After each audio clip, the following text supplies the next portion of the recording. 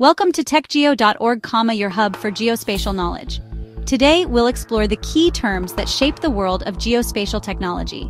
A Geographic Information System, or GIS, is a framework for capturing, storing, analyzing, and displaying spatial data. It helps us understand patterns, relationships, and trends in the world around us. The foundation of GIS is data, both spatial data, like maps and coordinates, and attribute data, like population or temperature.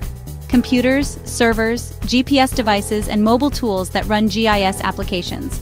Hardware forms the technological backbone of spatial analysis.